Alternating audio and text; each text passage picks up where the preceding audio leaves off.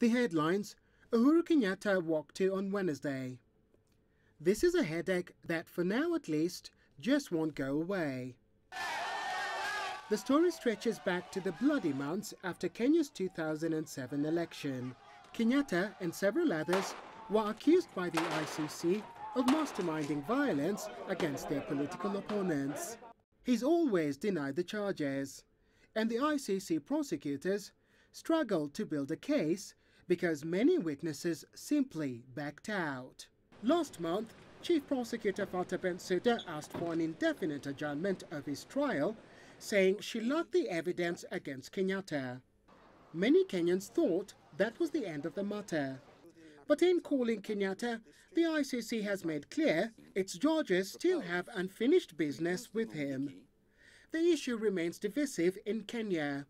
If he refuses to go, then it means we are violating some statutes that we obey. That is the Rome Statute.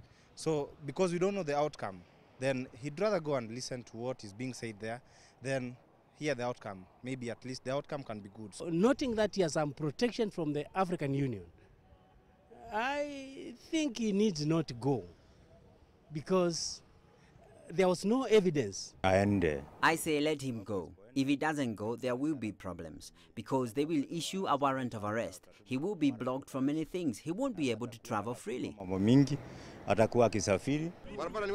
As for the reasons why Kenyatta says he's too busy to go to The Hague next week, he cited a regional meeting in Kampala and Uganda's Independence Day celebrations.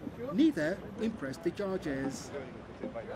It's important to remember that Uhuru Kenyatta has only appeared once before the ICC, but even then not as head of state. If he does decide to go, he will become the first sitting head of state to appear before the International Criminal Court, a fact that's eliciting high passions amongst Kenyans. Nagila, CCTV, Nairobi, Kenya.